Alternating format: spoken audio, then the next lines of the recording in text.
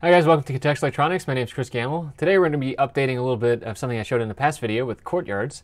If you watched that video, I showed you how to draw a courtyard line, and then I said how you can go and change this. Well, this is a little bit different actually. There's something that people in the comments said, and also people I've talked to online otherwise have said, you can just draw directly in these lines, and I wanted to show that, in these layers, and I wanted to show how to do that here. Real simple kind of thing here. So if I want to draw, let's say I want to draw in the front silkscreen line, right? Say I want to just kind of put a shape into here or something like that. Basically, you just have to select the layer on the right first. I was always kind of tripped up because there's no pull down up here, and that's how you do it in the layout tool.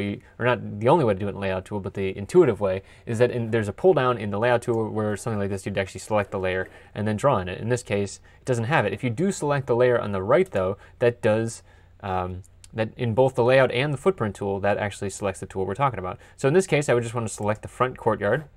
And here I'd want to just go and create a court. Well, let's make this a little smaller here. Why is that so big? Let's do here. And then in this case, we could go and draw the line like this. Now, if I wanted to change the width of the line, again, like I showed, you can go in and you can change the thickness here. However, you can also do that in the preferences.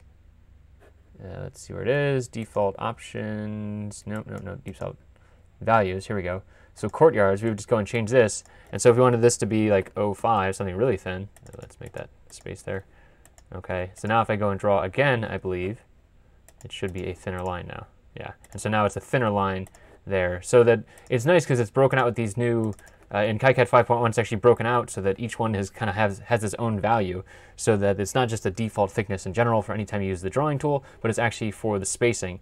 Because in this case, usually you want the courtyard spacing to be, the courtyard line width to usually be a little bit thinner, just to be a little bit less intrusive than something maybe like a silk screen or something like that.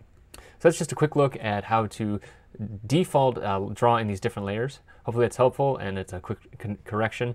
Like I said, this is KiCad specific to. This is specific to KiCad 5.1 with the difference in the different line widths as well. So that's a nice little change there, and something I like. That's all for now. We'll have more videos here on KiCad Electronics. Thanks for watching.